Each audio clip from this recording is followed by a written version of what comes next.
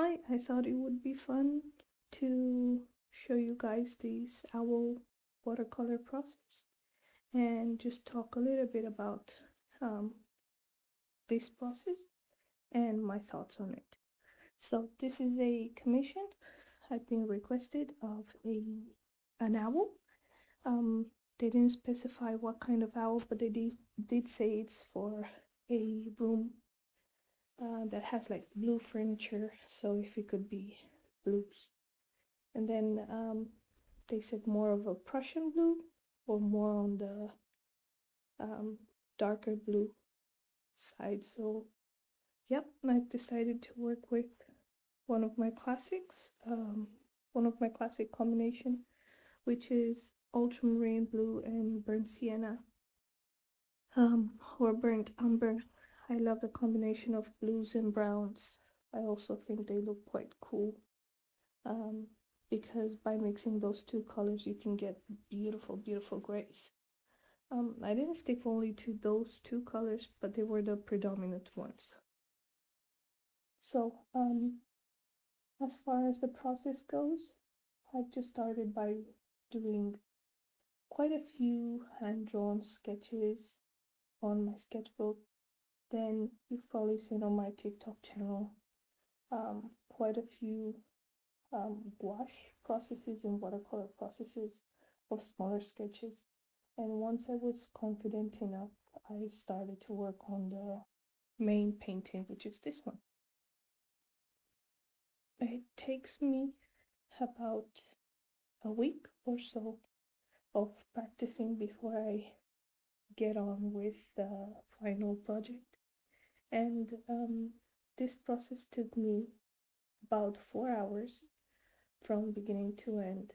I'm not counting the times I had to wait for the layers to dry in between because there have been quite a few layers. And I do work with when I work with watercolor, I tend to work with quite a lot of it.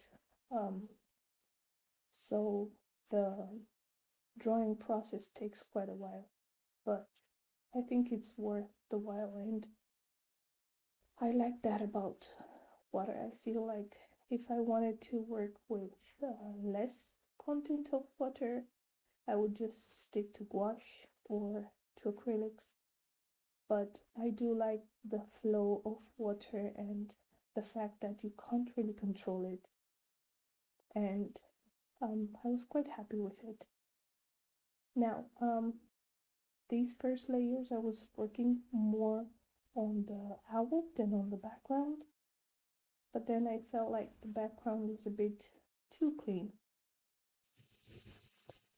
Therefore, I decided to change it from an easel to a flat board to my table, just to say it directly.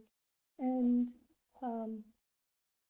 of course, what I got with that is less control of where the water was going, but it was quite fun.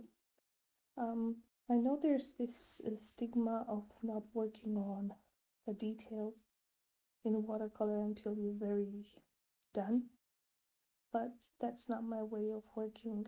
I just go with the flow. Sometimes I start working with the details and then I go back to washing those details off a little bit, and I feel like that gives it even more of a watercolor effect. Things I'm struggling with, I'm still struggling with um, bird legs in general. So that's probably where I have to focus more. However, normally whenever I work with owls and with birds in general, I tend to concentrate more on the head, the beak, the eyes, the wings, rather than the bird legs. So, yep. As far as materials, I'm working on Archie's watercolor paper. I think this is the satin one, hot press, if I'm not mistaken.